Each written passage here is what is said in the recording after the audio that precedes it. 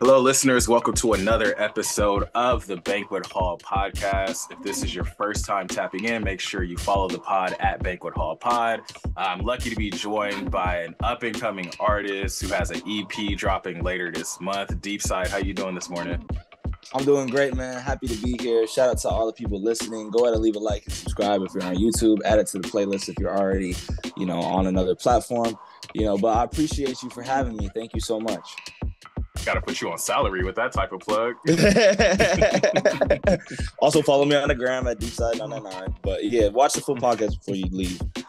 Oh yeah, absolutely. Yeah. And we'll make sure to plug you all throughout the podcast. But usually how I've been getting these podcasts started on the front end is with a random icebreaker question. I've been doing a lot of movie themed ones lately, so I'm going to throw a movie question your way. So you are going on a date with a girl. You trying to get with this girl. You got to show her a movie. Y'all going to the movies. What movie do you want to? Well, not going to movies, but y'all sitting down and watching a movie, trying to get to know each other, trying to cuff this girl. What movie are you showing her? I just want like rom-com. Like if I could get on like a rom-com, it's like okay. Maybe she starts to like feel the guy, and then she's like, "Oh my god, like this could be us." And then it's like, okay, now we're locked in. If not a rom com, maybe like a scary movie. Even though I'm not like a big fan of scary movies, I'd still be like, she gets scared and then she like clings onto your arm or something. But I don't really. I haven't been dating in a minute, bro. I've just been too locked in with music. Hey, we love to hear it. Got to be fully locked in. Do you have a favorite rom-com by chance, or do you have one that comes off the top of your head? Man, I'm not like a big rom-com guy, but like, if I was trying to take a girl out, I'd probably take her to see a rom-com. But I watched that like Sydney Sweeney one. Anyone But You? Yeah, with what's his name? Glenn Powell's in there. Yeah, Glenn Powell. That was pretty dope. That was a good movie. I'll say that one. Okay. Yeah, I enjoyed that. That was a fun movie. But let's go ahead. Let's go ahead and get into the real deal. I know you're on limited time, so Deepside, where are you from, and how did that shape who you have become as a person so far? Yeah, so I'm from San Angelo, Texas. I love my city. I think a lot of my city kind of like formed me in my early years, but I was pretty much, my dad was a single father, raised me with my mom too, but both of my parents were single parents. And so like my dad was like probably like the best dad ever. Like he was very strict with me. And he always pushed me to like think outside of my city. Cause in my city, like I don't want to say like it's super bad because I've been to like worse cities that what I mean. I'm not like from the streets or anything like that, and I don't like pretend to be. But my city had a lot of like negativity going on there, so a lot of people get stuck there. A lot of people, you know what I mean, they'll go and they'll work a job and they'll just get stuck there. Or they get like pregnant by the time they're like 19, 20, they get married, and so like my dad's biggest thing was like he wanted me to leave and go out and do my own thing. So I want to say, less of my city shaping me as much as I love my culture. And it was more of like my parents really pushing me to leave and, work really hard. I think I was very blessed to have like that mindset from my dad that was just like, no matter what, like you got to work hard and you got to be the best. And my dad, like every time I would start to, you know, mess up, he would always be like, "Why are you doing this?" Like anytime I started to put on some weight, even now, he called me last night and he was like, "Yo, why are you doing this?"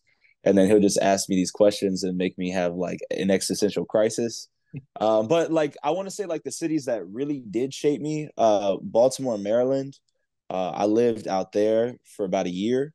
And that's when I really started learning about like the music industry, how a lot of this stuff works. Shout out to my guy Rome and Surreal Beats. Rome, actually, really good friend of mine. I still talk to him to this day. He owns a little studio out in Baltimore, but he also manages like a bunch of incredible artists out of that city. He's really well connected. So he was bringing me around all these different types of people. And when I was in Baltimore, that was when I was recording music, for the first time in like a studio, because I recorded in my room for about 5 years, just underground.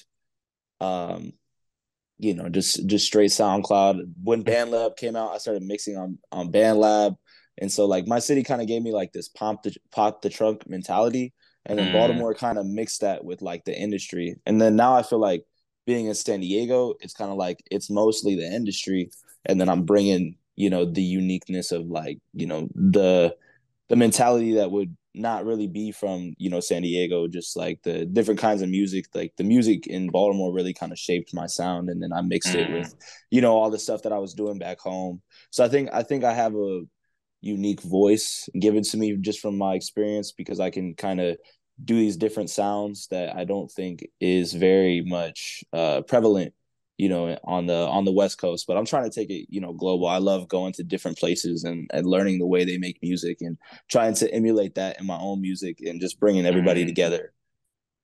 Oh, I love that. Real quick, for listeners who have never heard of San Angelo, Texas, where in Texas is that? So San Angelo, Texas is in West Texas. So we're not like super west, like El Paso is super west. But there's like a little mountain range that separates like El Paso, West Texas from like the rest of West Texas. So I'm on the other side, towards the east, but we're still West Texas. Like there's a lot of like cowboy hats, like rancheros, like the people with cowboy hats and stuff like that. And then we have like cholos and shit. But like we're a couple hours away from Dallas and San Antonio. It's like 3 hours to the next major city, no matter where you go. Um, but I love it, man. The people are super friendly. Like I'm from the South, so the Southern hospitality is like really big thing. When I left, it's kind of weird because it's like I still have the Southern hospitality, and so like not everybody has it, but I like San Diego because people are friendly, but they're friendly in a different way than they would be Mm, where I'm from. But it's a good city, and I love like expanding and learning new things. So I wouldn't change where I'm from at all. Like I'm really proud of it, and I think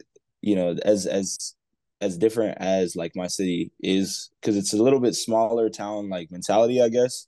mm. Like it's a city of like 100,000 people, but it's still like a lot of people who've been there for a long time will still consider it to be like a town.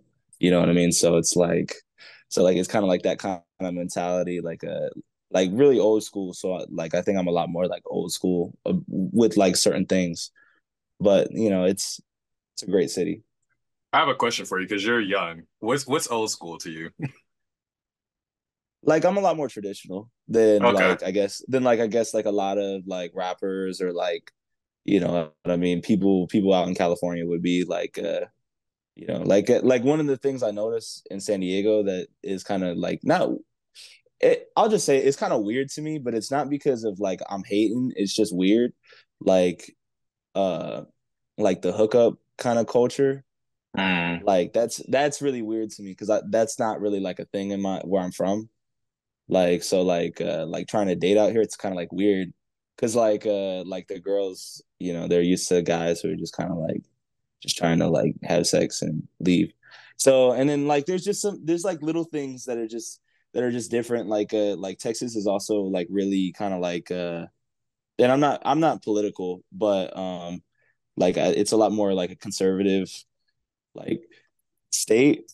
And then coming out to California, it's a lot more like liberal, which is totally cool.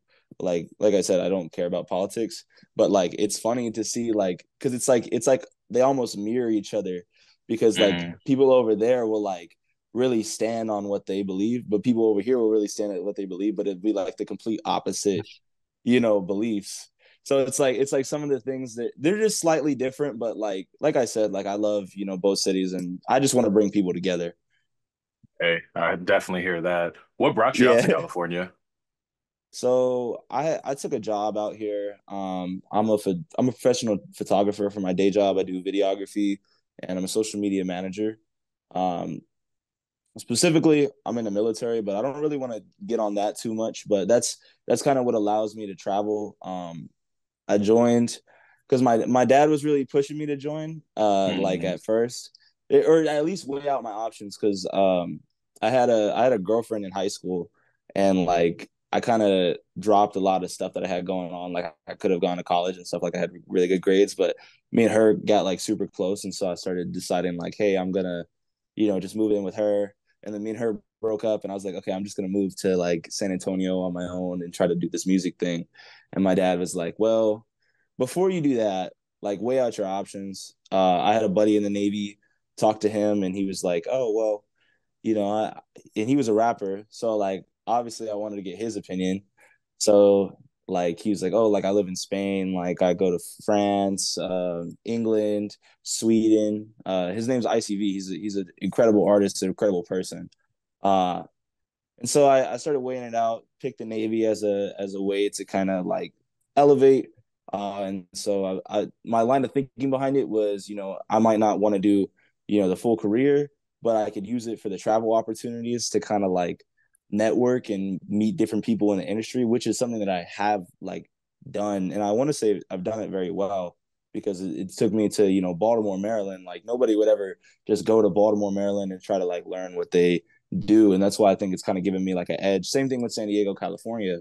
You know what I mean? Like, so I think moving forward, like in the future, like I'm going to try to go overseas, learn how they do it overseas, and then bring it back here, and then try to, really lock in with the music. And I always told myself like I don't need to be, what I mean, like super famous, and like these 4 5 years, me just doing this job and working. But I do want to start building up like that core audience and really just kind of like bring that unity so that whenever it is time to really like blow up, I can really have like that infrastructure in that core, following and that community. And and like I'm more big on the impact also, which is why like I don't really like to do things that are kind of like I guess pointless. So yeah, I'm going a little bit off Oh on a no, this is a tangent, but podcast. This is what this is for. yeah, to answer your question, that's what let me leave. Oh yeah. I mean, hey, don't be afraid to go on tangents. That's what podcasts are for. The people are here to hear your story. I Uh got you. let's get started. You mentioned that you started recording songs in your room on SoundCloud. When people ask like how you get started, how did you get started with music? What origin story do you tell them? Man, it goes back like because music has always been like kind of like the soundtrack to my life. Mm, So for me, like I just love making music. I've been obsessed with, what I mean, making music since I was, like 12. But even then I could think back, you know what I mean, when I was in like third grade, there was these two girls who wanted to sing, and I was kind of like shy. So I would just like write them songs, like, and then make them sing them, and then we would film like little like music videos. Like we were like kids though. And then my mom had like a laptop whenever I was a kid, like 5 years old, 4 years old. And I used to just get on there and just like, you know what I mean, try to make like little songs. Or I would go outside and I'd sit on the porch and I'd just like try to like come up with some melodies, at the time. And it was just like, kid doing kid things. And then I got into content creation for a little bit. I really liked like FaZe Clan and like Call of Duty streamers. So I used to just like try to hit like clips. But that led me to doing like reaction videos to, at the time, Musically was a thing. And I was in like seventh grade. So Musically was a thing. And so I started making like reaction videos to kids at my school's Musicallys, and they were always like super bad.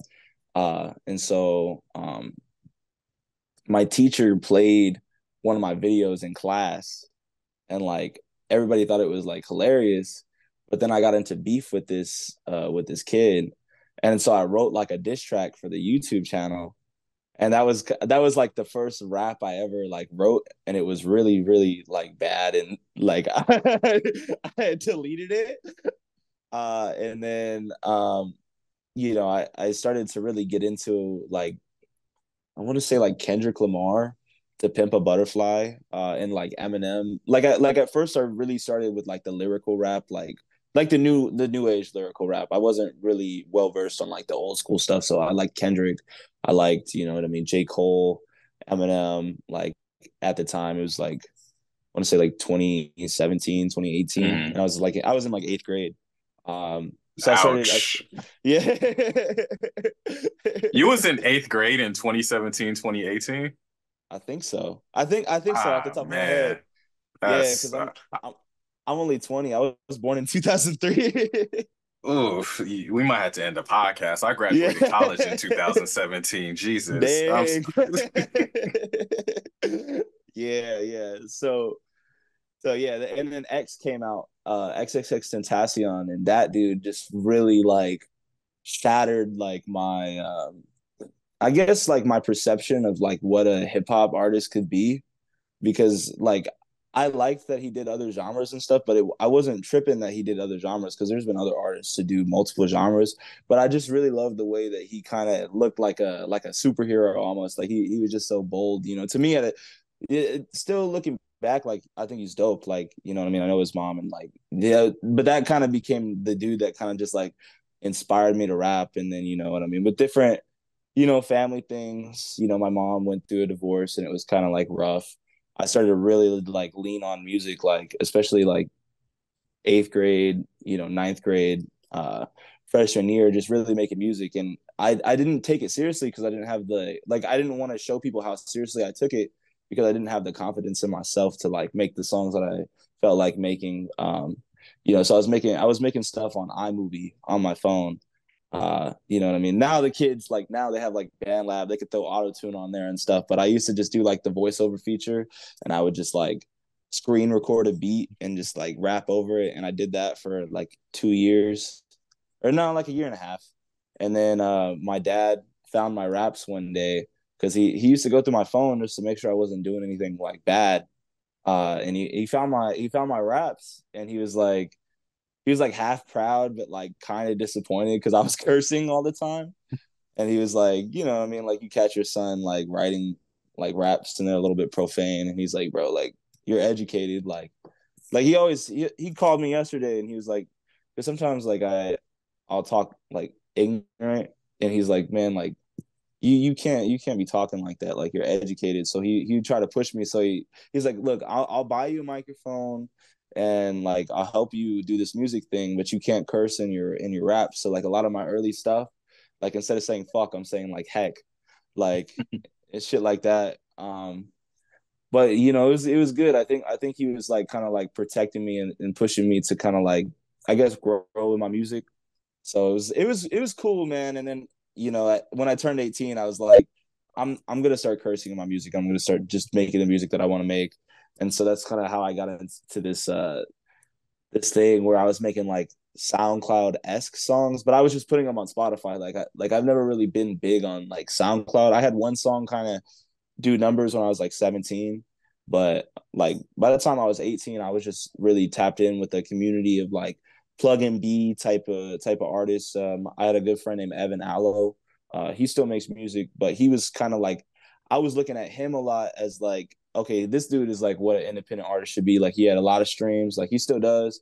Like his graphic designs were always on point. So I was just trying to like learn, from as much artists as I could, before. And I had a lot of different like eras and working with a lot of different artists in that time.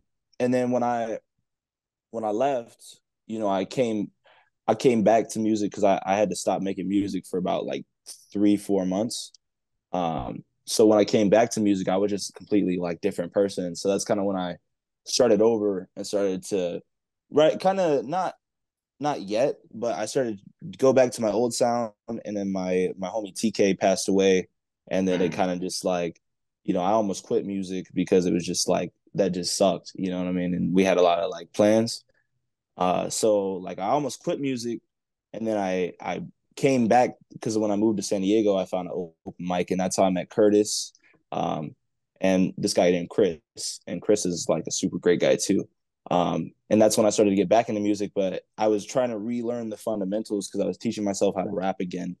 So like I went back to this boom bap sound, and that's whenever I don't know if you were there when I went to Black Expressions the first time, but I started off with like these like could I make you mine, could I make you mine, and then Mm-hmm. I was trying to relearn how to do hip hop and how to work a crowd again because I just been so rusty, and I didn't really understand like how to rap anymore, and like it felt like I had lost my connection to that spirit. And then when I got bored of that sound is whenever I think I started to bring create the sound that I have now, where it's just like, okay, I started looking at like Drake, you know what I mean, these bigger hits. I'm like, what makes these hits? Like, because I'm just getting to the point where I'm just really tired of not, being successful. And I feel it's like, that. bro,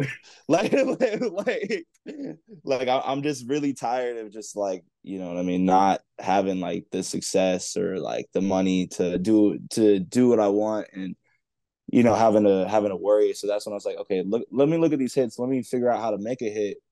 You know what I mean? So that's just what I've been locked in on now, just trying to make these like hit songs. Like, there's certain things that I say in the music sometimes that I I don't want to say like aren't true, because I don't like, they're genuine to how I feel, but you know what I mean? Like if I say something like, you know what I mean, a little bit like edgy, like, you know what I mean? It's not because I'm trying to like pretend to be something I'm not, but I'm just saying just whatever comes to mind. Like music is like a flow state, and it's just a straight emotion. You have the spirit that kind of comes down and just, you know what I mean, it kind of guides you through the process. So for me, like I've always been really good at like preserving that. So, you know what I mean? It's funny sometimes when I see like reactions from people who don't really get the music, you know what I mean? They're like, oh, like you trying to be like something that you're not. I'm like, nah, bro, like I just felt that way when I was making the song, and I just put it in the song. And, we let the song rock. The song can speak for itself. And if you don't like it, like,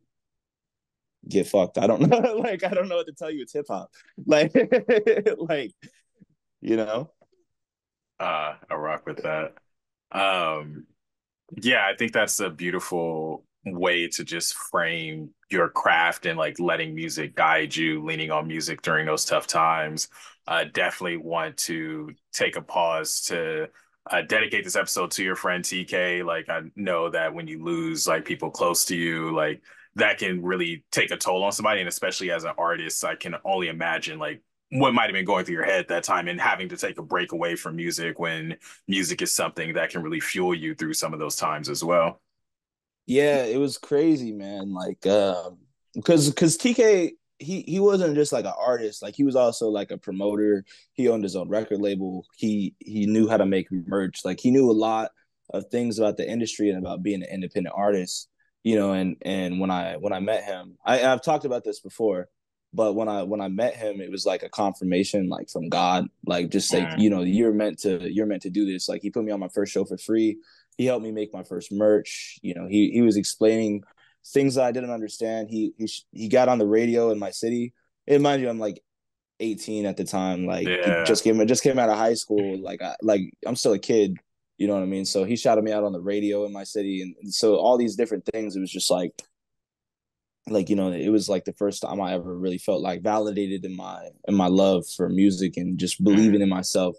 You know what I mean? So for me, like I think he meant just kind of like, he was a good friend. Like I would still call him, and like if I needed like actual business advice about the industry, like he was always there to kind of talk to.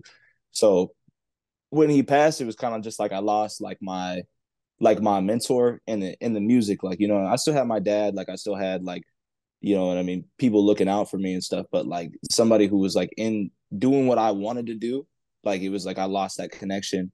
And you Mm. know what I mean? And I was also going through some other things too.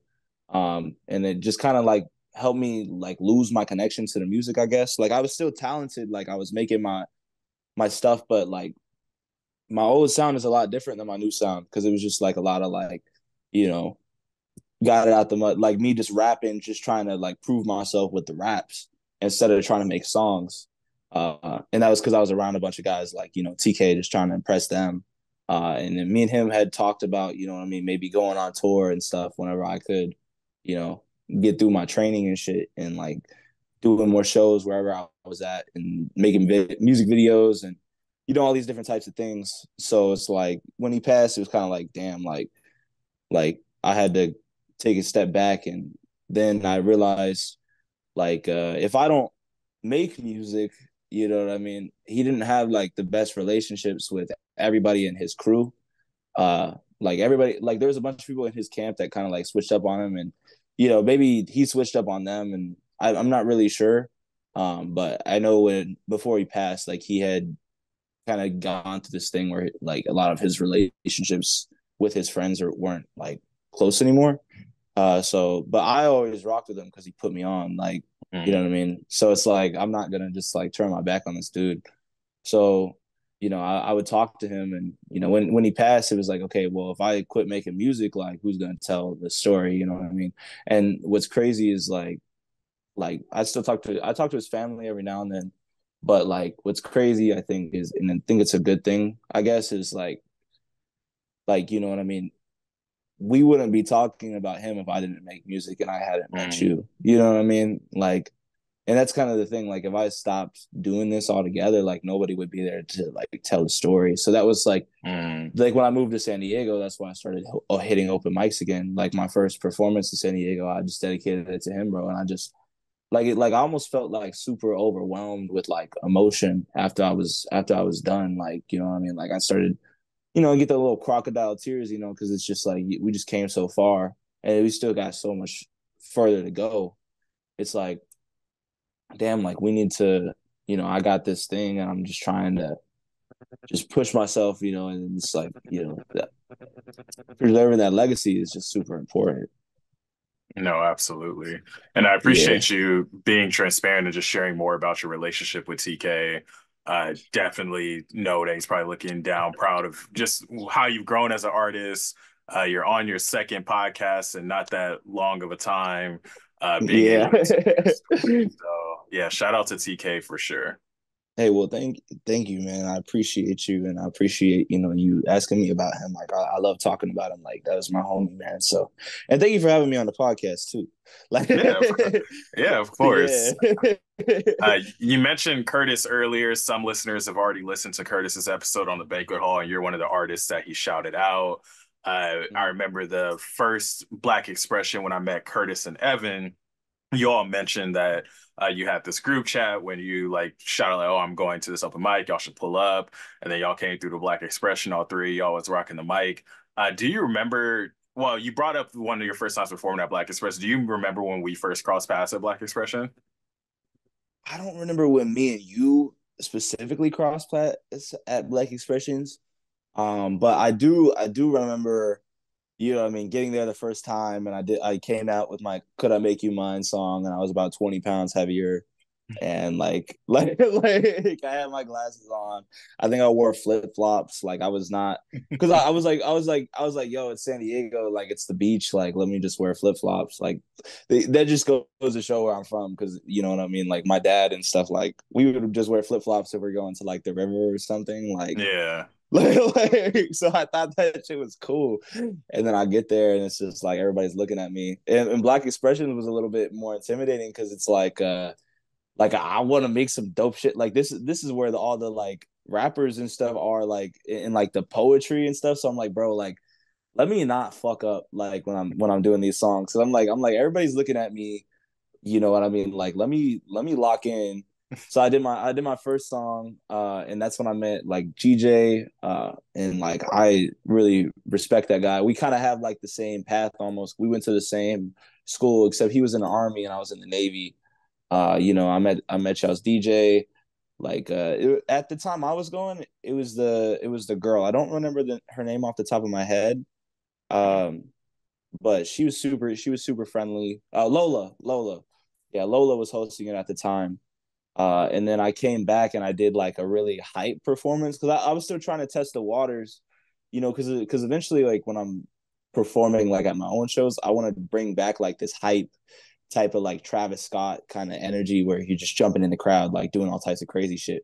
But I've done that style of performing before, and so I brought that shit to Black Expressions, and it was just like it was so intense that I don't think it was like rocked with. And then I went to Baltimore and I just started locking in a little bit more. And then when I came back to Black Expressions for the first time after being back from Baltimore, that's when I brought Evan and I brought Curtis, because I already knew about Black Expressions. Like I'd been there Yeah. before, like, you know what I mean? So it was their first times. And I was like, bro, y'all got to come with me to this. Like, yeah, this is one of the only open mics in San Diego's. Like, not to diss the other open mics in San Diego's, but like this is one of the only ones. You know what I mean? Where it's like poetry and rap like is like the primary thing. If you do some other shit, like you're kind of the outlier. Where it's like San Diego hip hop scene, it's like it's very small, and like also like at these open mics, like most of the time it's like singer songwriters. You know what I mean? Which is not a bad thing. Like I love, like I said, Yeah. I love like I love everybody's music, but like I'm hip hop, bro. Like so when I go to these places, I'm like, let me just do something in my genre with people that are gonna actually like what I like. You know what I mean? And so with Curtis and Evan, like me and Curtis have been down with each other since I got out here. Like I met Curtis at my first open mic, and like bro is an incredible artist and also just an incredible person and an incredible Mm-hmm. friend.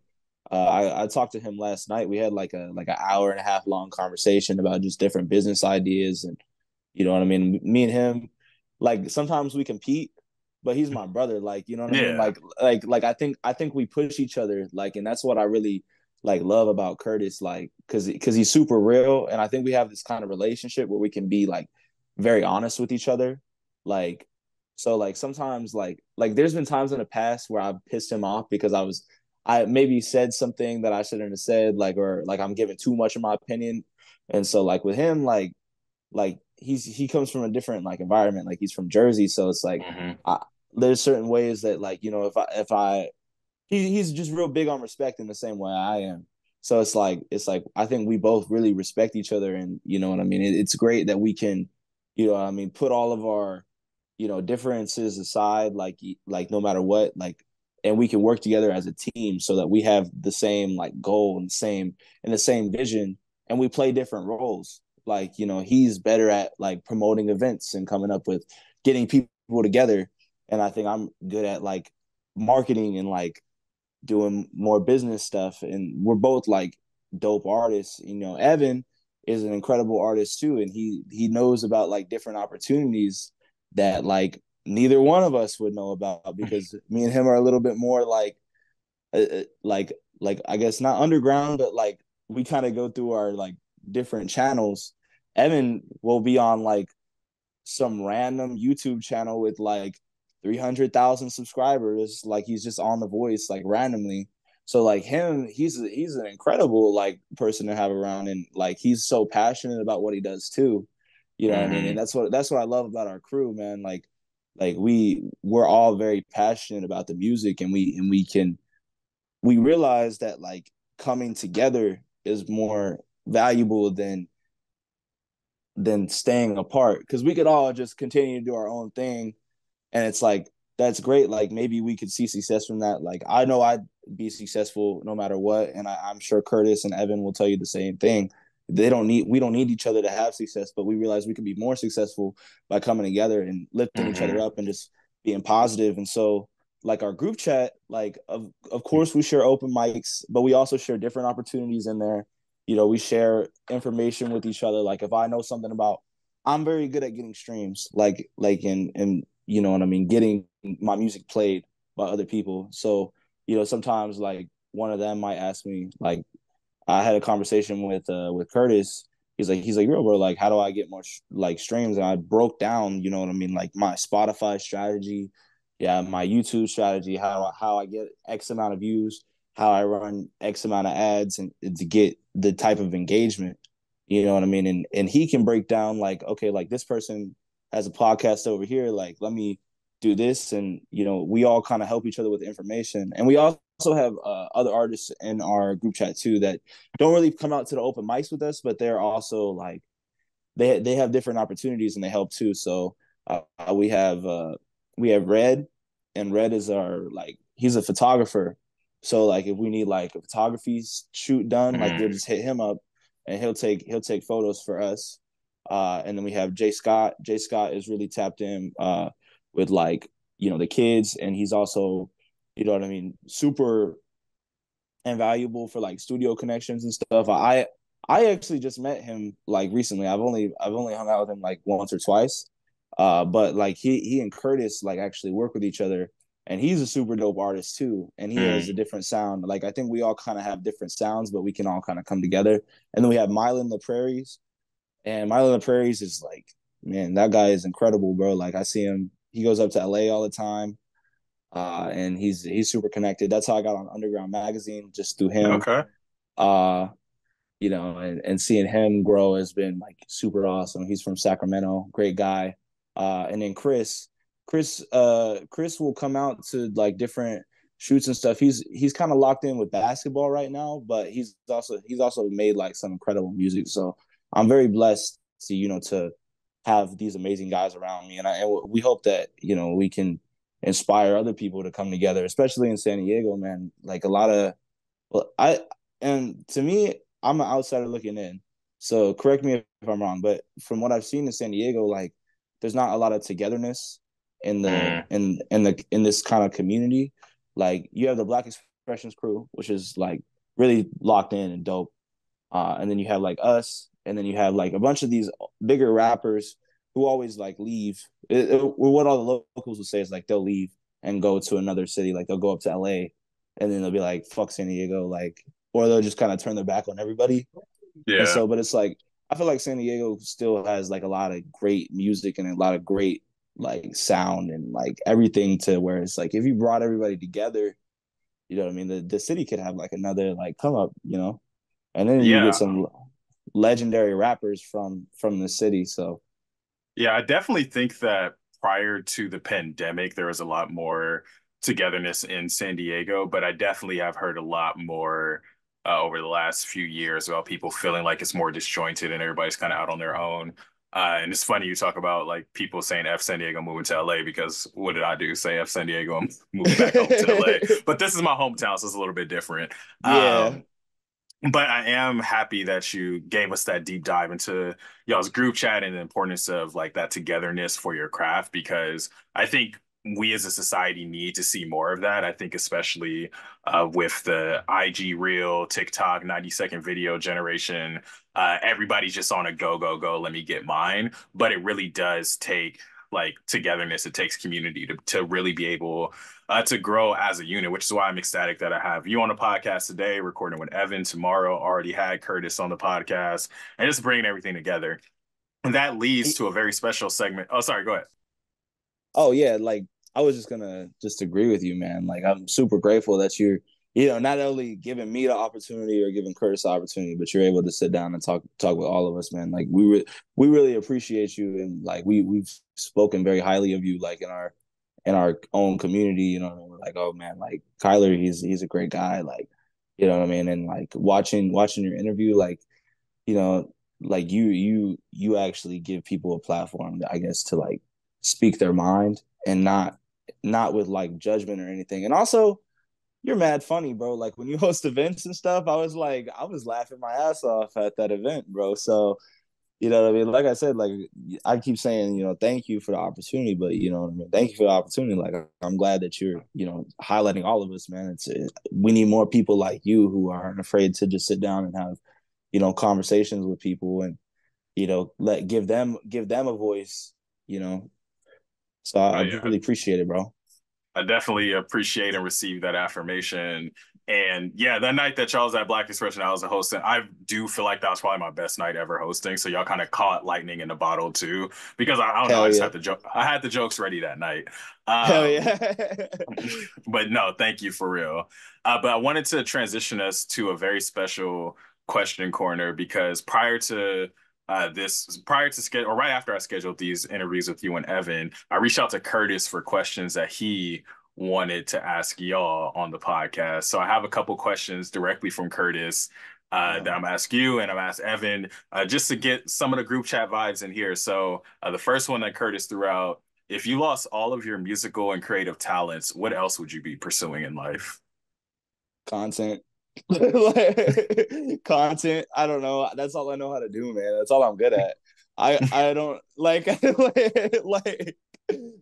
like I what do you want me to say? Like man, Curtis, you told me about this, bro. You told me that you asked me questions. You should have prepared me, bro.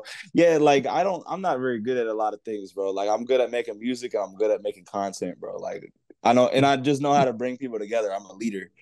So it's like I would be leading something, you know what I mean?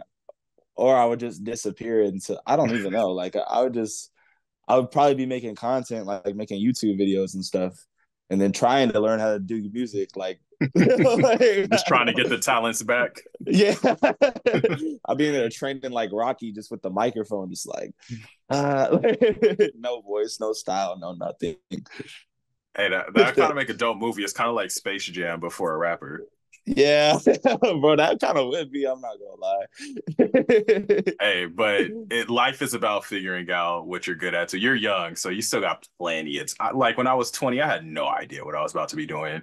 I didn't know what job I was Yeah. about to have. I definitely wouldn't have thought I'd be a podcaster. So, plenty of time, plenty of time. The next question you had, if you had to relocate to any other state to do your music, which state would you choose? And I'm gonna throw in, it can't be Texas or Maryland. Probably Florida, Florida or New York. Uh, Mind you, I love California. Um, I thought moving to Atlanta would be cool. Uh, I love a lot of Atlanta rappers. It's like I want to say like that's the place to go if you want to come up in hip hop. But I just love like the sound in New York and Florida for Mm, different reasons. I like New York because it's like historically the hip hop capital of the world. Like that's where like a lot of the like California too. Don't get me wrong. I'm not trying to diss California. I know you wear the Lakers jersey on, but you know what I mean. I do want to say like New York is kind of like where hip hop like started. So like for me, like I always wanted to go to New York. I never got a chance to actually travel up there, even when I lived in Baltimore, because I was just so busy on the weekends that I could have gone up there, and I didn't have any opportunities. So I couldn't justify traveling up there without any mm, opportunities.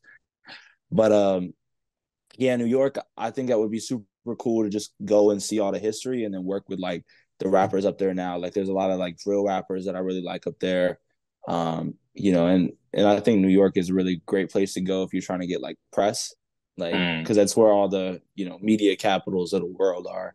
You could live in New York and get on BT, like everything that you need in New York. It's like California, it's like LA almost. Like you don't have to leave LA to get these opportunities. You just gotta work hard and meet the right people. But in Florida, I think Florida is a really dope state for like artistry. Like Florida has like his now it does has like a historical like kind of track record of like it kind of established this new era of music, like a lot of the foundations of like what like the SoundCloud rap space has like become is kind of like inspired by Florida. Also, like I heard Miami is like super beautiful and like fun, and there's a lot of opportunities. Like I have some friends who are from Florida, and everybody always speaks super highly of Florida, but it doesn't seem like it's so like overly what's the word expensive. mm. Also, like maybe in Miami, but like not all of Florida. Like I thought about maybe going to college out there in a couple years. But then like can it just be states or can it be like other countries? Let's open it up. What other countries you're trying to go to? I would love to go to like Mexico and make some like that peso pluma shit. Like do some different type of music, man. Like I said, like I want to be a global artist, but I also want to make music that like the rest of the world can like vibe with. So like I thought it would be really cool to go to Mexico and make some like, you know what I mean, like reggaeton, like do that kind of shit. Go to Brazil, do some like Brazilian funk, bring it up to Spain. I thought going to like the UK and doing some like UK drill raps, like that would be really cool. Like I would love the opportunity to do that. Go to like Amsterdam and make some like house music mixed with like some hip hop, like get that taste all together. Um, I think it'd be cool to work with some like K-pop artists. Like I listen to a lot of different music, and also like I really want to go to like South Africa and make Mm. like some Afro beats, kind of like dance hall type of music, like with like that Burna Boy shit. But also like Tyler, I like love Tyler's music. Like I don't like I'm really like love hip hop, but like I like other genres of music too. And like that's one of the things that I haven't really showcased yet because I'm trying to get my respect as like a rapper and like as a artist. But like when I get established, like I'm gonna really kind of go crazy and going into these different genres, but not trying to like appropriate them like how I feel like different artists try to like appropriate genres of music like that, like how a lot of people are leaving hip hop and pop to go to country, and that's a good way to describe it, but it's happened to hip hop too where like people would just switch, like when hip hop started to come up, people just started to switch over to hip hop, like jump ship from whatever genre they were in, and trying to ride the wave of hip hop. I feel like that's what a lot of people are doing with country now. Like, I'm not trying to like appropriate no genres, but like I want to actually like learn how they do it and just make like really cool music. Like that's, Mm. you know what I mean? So that's I Yeah. guess that's like what my dream is. Like I want to make music that like the whole world can like love. I love that. Yeah. And I definitely appreciate you bringing up the appropriation aspect of it, because that was going to be one of my next questions, just understanding all the different cultures that go into the music that you're interested in, understanding the history of hip hop and rap, like being Mm-hmm. able to respect the genre, respect the people that came before you, respect the culture, I think is so important. I wish more people would voice that as well. Yeah, well, because a lot of people, it's all about your intentions. I want to say, like, you know what I mean. It would be disingenuous for me to make a country song when I don't like country music. Like, not saying I hate, like, not trying to hate on it. It's just not really my cup of tea. In the same way, you know what I mean. Like, hip hop isn't everybody's cup of tea. Also, I mean, so it's like I don't want to like rip from many genres, but like there are things that I would just love to learn. Like I've made some acoustic songs that like I'm not gonna put out yet. But like, and I've done it in the past where I've just made some acoustic stuff just because I like that kind of like indie sound. But I would love to go to like Africa and make some type of like, you know what I mean, like dance hall project. And I think the main thing also is kind of like contributing to that community also. Like Mm-hmm.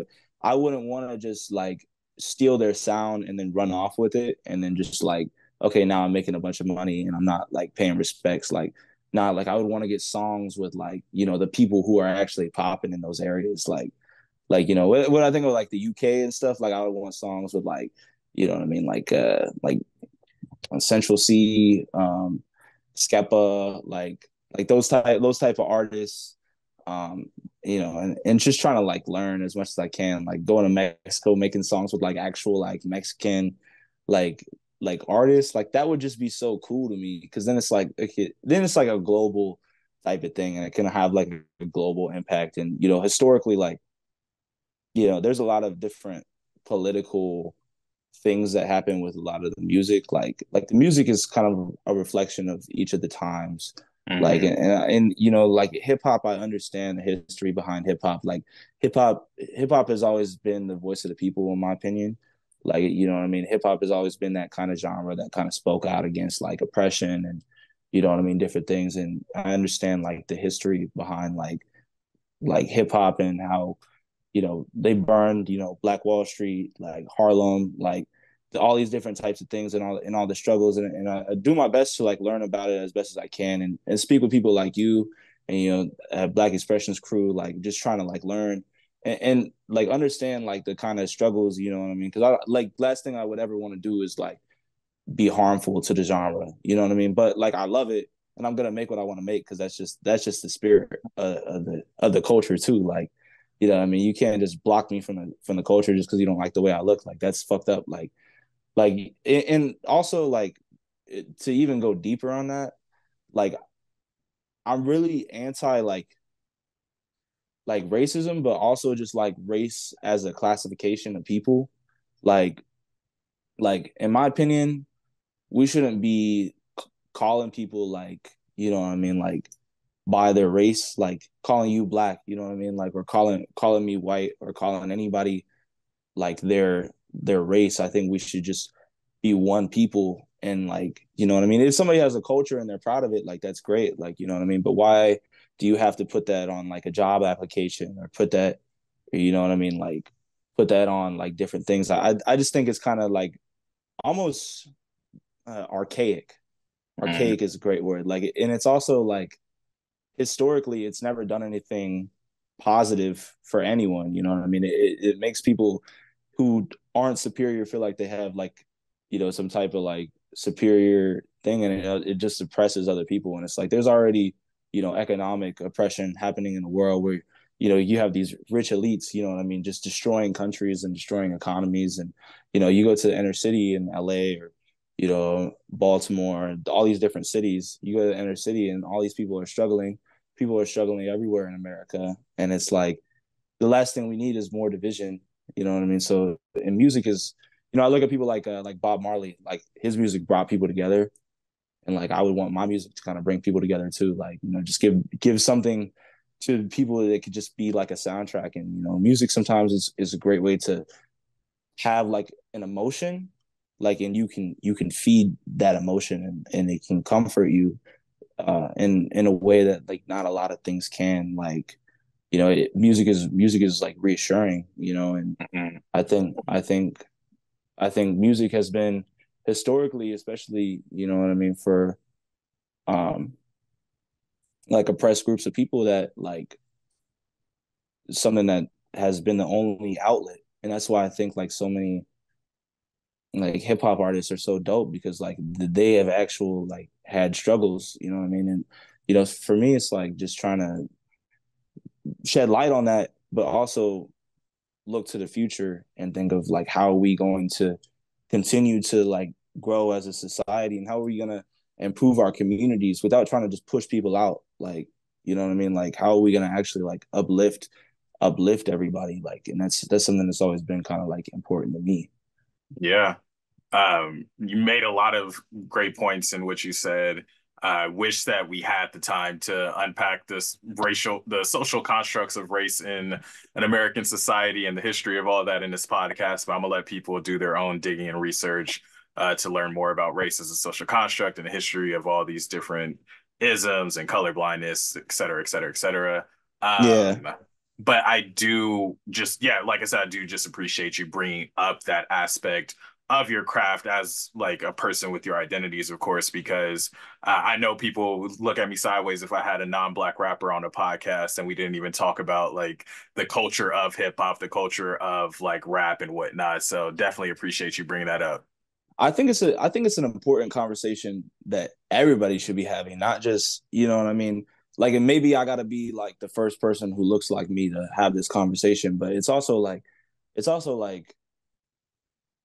it's kind of stupid. Like, and it's pointless, because it's like, okay, you're gonna, you know what I mean, hate on somebody just because of their skin color. There are a thousand other things you can hate on that person for. Like just because how they look, it's just so, it's, to me it just doesn't really make sense. And maybe that's just the way my mom raised me. My mom was really big on like just loving everybody, like no matter like what they are, like, you know, if they're gay. Like my mom had a lot of gay friends growing up, like, so I never really understood it. But like I would see people around me, like especially in my city, like, you know, I've seen people actually like kind of like be racist. Like I've seen people be like homophobic. And you know, I think God, you know what I mean, is love. You know what I mean? And so like, and when there's less God in the world, like there's less love in the world. And so like having this conversation, you know what I mean, maybe this doesn't do anything, but like maybe it sparks another conversation with another, you know what I mean, more people.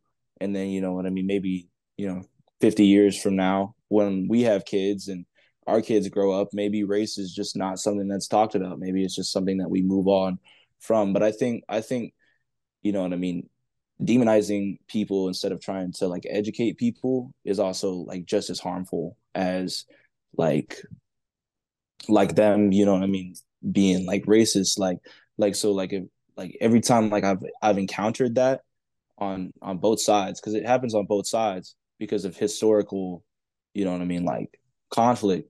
It's like it's important to have that conversation, and then just find ways to solve that problem, and move forward and put more love out into the world. Like, and Mhm. I love hearing stories about like people who are been able to like overcome those barriers, and just, you know what I mean, not like hinder it, you know, like. And I think when you shut down the minds instead of trying to like help them, it doesn't do anything, Yeah, you know. you gotta have more conversations for sure. Uh, Yeah. Definitely would look forward to having more of a conversation on this topic with you offline, but I want to make sure that we get through the last few questions we have Oh yeah, because yeah, for sure. I know you have a music video to get to, so I don't want to make you late Yeah. because we unpacking the history of systemic racism and whatnot on this podcast. Yeah. Yeah, you gotta teach me more about it, because I want to learn more. Like, you know what I mean. Like that's kind of one of the things that I've heard at Black Expressions that I like to talk. Like I like to hear about it and understand like the things so that we can move forward from it as a society. You know what I mean? Like because I just think it's kind of fucked up. Like you know? Yeah, more conversations to come. Maybe we'll have Yeah. like a full roundtable conversation on a podcast. But just a That few would more be cool. questions. It would be cool. Just a few more Let's do questions I it. wanted to make sure that we get to though. First and Yeah. foremost, what's the story behind Deep Side as your name? So there was a guy I went to school with. He was like a fake gang member, and he went by D Street.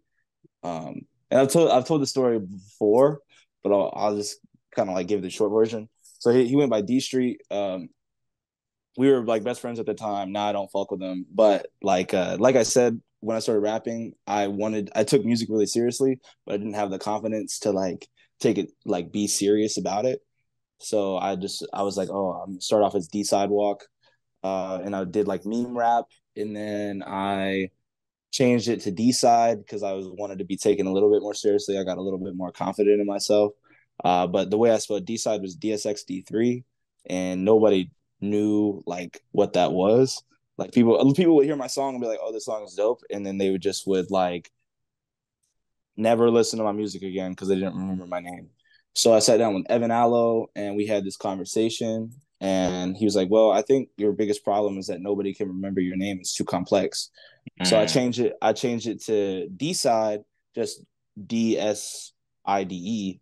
But then I looked and there was another D side, and I was like, I'm not about to compete with that. Like we got my own name. And XXX Tentacion, like he had this clip where he's like, "Deep side, bitch," and like he really kind of was able to, what's the word? Kind of like gave me like this idea. I was like, okay, deep side, like that's kind of, and then I put a dollar sign on it, like I was writing it down. The lowercase I was like something that Distro Kid was like tripping on, but like I'm starting to like it because it kind of looks like an upside down exclamation point. Mm. But like I didn't want it there originally. But it's worked out, and I really like deep side. I think it kind of the difference between like me, like my name is Christian, and like deep side is a little bit different. Like I feel like deep side is a little bit more, what I mean, bold and kind of like just able to speak his mind and just a lot more confident, creative. And I feel like me as an actual person, like Christian, is more like just like I'm very like caring, and like I just care about people, and I just want to everybody to have a positive experience. But deep side is more just me just kind of like speaking my mind. Like I'm not afraid to get like negative being deep side. Like Mm. I could put all my negativity into this music, and instead of doing something that what I mean that would be harmful to other people, I could just put it in the music, let the music rock. And then if people relate to it, cool. If they don't, like it is what it is. That I'm still said what I said, and I'm going to stand on what I say no matter what. Hey, I love that. I always love a good name origin story, just because I feel like when it comes to artists and creatives, people have their Instagram handles, they have their titles, and we don't ever really get to hear the stories behind those. So I always like to ask artists a little bit about the story behind their name. Oh Where can yeah. people find you online, and how can people support you? So they can find me on Instagram at deepside999. That's like my main push. That's like my main page. So that's what I'm most active on. So if you want to send me a message or something, maybe do a podcast or we can network, do some music, like hit me up on Instagram at deepside999. But my music it can be found on all streaming platforms with Deepside with a dollar sign. Um, yeah, like what I mean. I'm not hard to find, man. Deep side 99 on Instagram. The 999, I put that in there like to pay respect to like Juice World when he passed. Hmm. You know what I mean? I was like, because I was doing my Instagram and I was like, oh, Deep Side is taken, and I was like, oh, well, Juice World passed. Like, let me put the 999 in there. So, and then you can buy my merch at deepside999.com. Can I do a merch breakdown right quick? Go for it. So my merch, right? Everybody keeps asking me about it, and I just want to give clarification. So my merch at deepside999.com. So the front of the shirts and the hoodies and the long sleeve shirts, a lot of it was kind of like I was like, okay, how can I find like a creative way to give the fans, something that they can kind of like wear and be a part of the movement, right? So I have Deep Side on the front, like it's a normal shirt, But then I'm like, on the back of it, I decided to put a QR code on the back. So, and some people have been kind of hating on it, being like, oh, like, you know, maybe it's this. But like, like, hear me out. The QR code is a link to all my music. So if you go and buy merch, you obviously support me.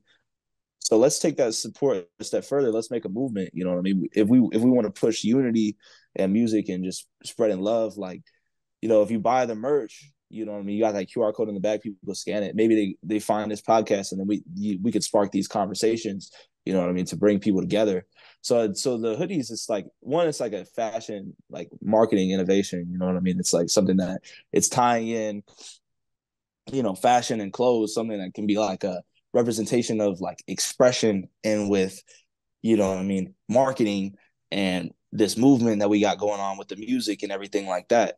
And you know, I got this idea, you know what I mean, just looking at like the way like Kanye West does clothes, or Ye, like I was like, okay, like, how does he do clothes? And I'm sitting here, I'm like, how can I do something that's going to be different than all the other merch? Because everybody has merch, but nobody has stuff that like will link you back to the artist, and really put you on, like, you wear one of these shirts, you really support me, like, and you support what we got going on, unity through music. You support, you know what I mean, love, and love with all people, you know what I mean, and that's kind of how it is, man. So I just wanted to talk about that right quick too, because I got to plug the merch. Oh yeah, of course. I did just look at the deepside999.com, and it is a big ass QR code. I'm not gonna lie, but Yeah. I love the idea of it. I think I'll start to get annoyed if I see too many people taking pictures of me trying to scan the QR code, but I would be able to ignore it. That's just the introverted side of me. Yeah. Uh, I'm gonna start getting mine. I'm gonna start doing a modeling campaign pretty soon. I just gotta get the la la la la. Wait till I get my money right. Like, hey, we all trying to get our money right for sure. hey, but like that, like I said, Vin, like that's one of those shirts where it's like you wear that and you're making a statement. It's not something that you can Mm, just passively wear. And I think that's what I want people to understand about my merch. It's an exclamation point. It's not just some type of normal thing where you just throw on a shirt and like, okay, like, this is my shirt. Like, nah, we're gonna take it a step further. You wear this shirt, you're making a statement that you know, you believe in unity, you believe in, you know, spreading love to all people, and just music, and you support like what we got going on. If you're buying merch from me, you're already a fan. So it's like, mhm. let's just make that an exclamation point, you know? Absolutely. And if I could share one marketing pet peeve I have, just to words from the wise, just make sure that QR Uh-huh. code always working. Because if I buy that shirt and scan the QR That code and QR it code don't ain't work, working. Oh yeah, I check it every week, bro. good, good. Because some people we live in this QR code time and they don't be updating the QR code, so I scan the QR code and it don't work. And I'm like, come on, man. So the what I have the QR code linked to right now is my link tree. So Gotcha. it'll take you straight to my link tree. So if I ever have to update it, I'll just update my link tree. So it's like, and so it's constantly updating every time I drop like a new song. Like I'll just change it. Like, I have my link tree kind of very simplified. It says merch, new song, new music video, YouTube, Instagram, boom, locked in. I might add like some other stuff on there, but it's like, we have the merch. Like, you go buy the merch, you're like, oh shit, that's a cool ass shirt. Boom, I'm gonna go buy it. If not, like, oh, what's the Instagram? Boom, take you to my Instagram. Oh, a new song, cool. Now we're always locked in. But I verify that QR code is like all the time. Good, good. And I'll be expecting after Monday when this comes out, one of those links better be to the Banquet Hall podcast featuring Deep Side. Oh hell yeah, bro! Hell yeah, I would definitely put that in there, man. And then, you know me, I'll run a little bit of ads to get this shit Oh yeah. jumping. You know what I mean? I appreciate it. We're down to our last couple of questions. First and foremost, you have an EP coming out later this month. Wanted to give you an opportunity to shout that out so people can be on the lookout for that. Yeah, so the EP is called Text. It's a collaboration between me and my good friend Vice Trini. He's actually a high school student in Baltimore. He kind of came up in a rougher environment, so when I was in Baltimore, I used to just take him to the studio with me, and that's kind of how we made these songs. It's very fun project. I'm kind of dissing this guy who scammed me out of $500 on it. Ooh. Yeah, his name is Jay Grams. I told a story like already, so I won't waste too much time telling the story. But he scammed me out of $500. So I kind of like dissed him on the record a little bit. So you know what I mean? But it's a very fun record. It's one of those things where it's kind of like I was just letting how I feel kind of sit in the music. And so like, you know, I was like at the time, like I was very upset and I was very like angry and like I felt kind of like aggressive, but instead of trying to like lash out, I was like, let me just put it back in the music. So that's when I was talking a little bit crazy, but like I'm still proud of like the project, you know what I mean? And like I said, I'm not trying to like be no street artist or anything, but like it's more of that kind of like sound, just trying to, you know, put all my aggression into the songs and, you know, just letting that rock. And then of course, you know, Vice Trini, he's super talented, like young guy, man, like 15, 16, like super young, but like a very talented guy. And he makes music like, you know, for me, when I see people like that, you know, they're like when I was that age, I didn't have nobody really helping me out with music. You know, I mean, nobody wanted to take me to the studio or like, you know what I mean? Like my dad bought me a microphone, so I can't say nobody helped me out, but like, you know what I mean? The world wasn't really trying to help me do this. So, you know what I mean? When I see these kids trying to grind, man, I really try to help them. Like he's not the only kid that I've done stuff like that for, but he is like the kid that I like in Baltimore. Like he's like my main man's that's like he just is incredible. So I just wanted to take the time, you know what I mean? Not just highlight everything that I got going on with my first project. Like I'm like, let me highlight my homie before I start dropping my own bigger projects, you know what I mean? And also just kind of give him like that kind of treatment and just show I wanted to show like a lot of these kids like what's possible, you know, if you really just work hard and just like stay focused on this music, like you can really achieve a lot. And so like you know, the youth is very important to me. So it's like let me find ways to help the youth. And so I think you can't just say that and then not like contribute to what they got going on too. So it's like, you know what I mean? Maybe it does something, maybe it doesn't, but you know what I mean? I know that he really likes the songs and like I'm very proud of the songs and all the work that we did. I think I got him to do some different things and you know, I think the whole EP is gonna be crazy. So I'm excited to see the reaction from it. Hopefully it's positive. But if it's not, like, hey, notes for hey, growth. hey, but it's a good project. Don't let me. I'm not trying to sound defeated, but like at the same time, like if you don't like my music, like I don't give a fuck. That's what I'm trying to say. Hey, as it should be. I feel like there comes a point in every podcast where I gotta like be the surrogate to the audience because I know some old heads listen to this podcast. You talking about helping the youth? They're like, man, you are the youth. I am the youth. But I'm the But I'm the voice I'm the voice of the youth, bro. Like that's the thing. Like I'm the old to them, I'm the oldest one. I'm yeah, I like I'm feel like that. I'm like their big brother. I'm their advocate. Because I could actually tell you what's happening with the youth, and I could be like, okay, this is actually what's popping in the youth. But then I can speak to the old heads too. Like I know my hip hop history, man. Like I've gone back, like you know what I mean. I like NWA, man. Like Grandmaster Flash, like Rakim, like I've gone back, like Big L, like I know my history too. Like I've been studying, man. And every time I don't know something, like I love to get educated. So like if people feel like I'm being ignorant, like y'all could just tell me. But like I want to be the voice of the youth. You know what I mean? Like just speaking to what the kids actually like. You know, and Hey, and I hear putting them on, like how my role models did. You know, I saw them do for the kids in their circle. I was like, let me just give back. You know what I mean? And I care more about if the kids fuck with me than if the old heads fuck with me. Like with all respect, yeah, because like absolutely. with all respect, but like if the kids care about me, the kids is going like always rock with me. Then they gonna grow up. You know what I mean? Maybe I set the example, and then they start to help kids in the future. And now we have this movement of just like, you know what I mean? Like, because the old heads already set in their ways. You know what I mean? So it's like we get to the kids before they grow. You know what I mean? Maybe this conversation that we're having about like race not being a thing. You know what I mean?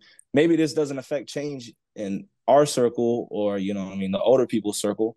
But the kids watching, it's like, yeah, that makes sense. I'm gonna stop, identifying people by race. Like it's stupid. You know what I mean? And then maybe, what I mean, things happen and we move forward and it's something that's just like archaic and of the past. That's what I'm really hoping that this conversation, does, and just preaching unity.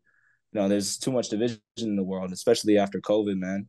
Everybody's on their phones and stuff, and there's a lot of mind games that everybody tries to play. They try to manipulate the youth and guide them to negativity and push them into like, oh, like not thinking for themselves. So like I want my fans to, like, I guess I want everybody who is a fan of me to have a better life because they're a fan of me. Not the other way around. You know what I mean? Music is music on one thing, but like I say how I feel on music, and feelings aren't always like kind. But me as a person, like I want, these kids to look at me and be like, yo, like I actually really like what he's saying.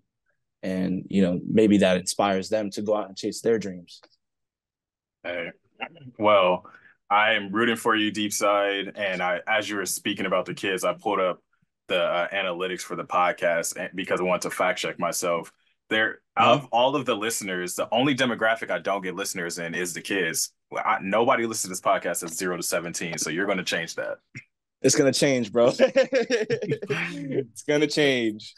That's But great. the last question of the podcast is just takeaways from this episode. What are you taking away with you from this episode? And then I'll give what I'm hoping to take away from this episode.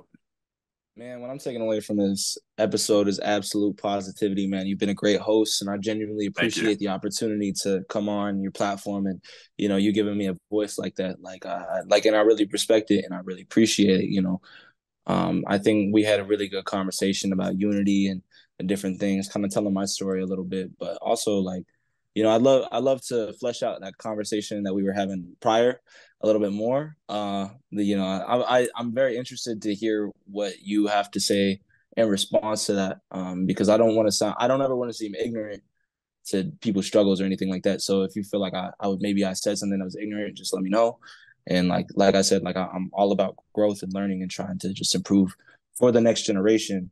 So I'm very happy with this conversation and everything that we've been able to accomplish. I think this podcast might be able to spark a conversation or just spark ideas in different people's heads. You know what I mean? Maybe not tomorrow maybe not when it comes out, but whenever it does come out, you know what I mean? Maybe 5 years from now, somebody watches this and they're like, "Oh, this is really great. It's really great ideas," and we just continue to move forward and progress. That's what it's all about. So I'm really happy with this podcast, and I'm really thankful that you were able to have me on.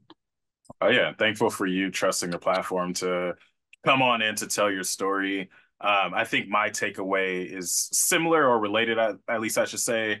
I definitely appreciate all of the dialogue that we had.